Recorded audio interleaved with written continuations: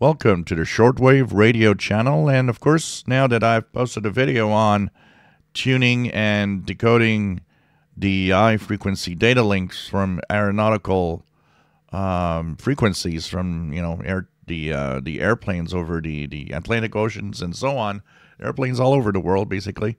HFDL, of course, has several stations that are transmitting information, and so the best list that is available right now from the excellent website by William Hepburn, which is dxinfocenter.com. If you haven't gone there, please do.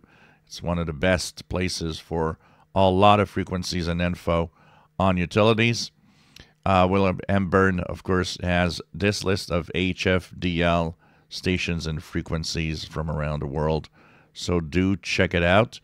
Try the different frequencies. Try to see if you can hear other stations and, of course, other frequencies from the same stations, and monitor the positioning of aircrafts that are around the world using HFDL.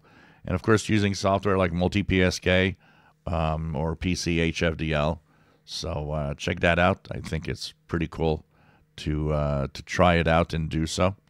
And the link to this page is in the description below. So why not try to DX? Maybe try to get some HFDL from stations that are far away. I hear very well Riverhead, New York here. But hey, you can try any other stations from the different places around the world they are available. So good luck and have fun. This is, part of the fun of radio and shortwave radio in general. If you enjoy my videos, please subscribe, give us thumbs up. Thank you for watching.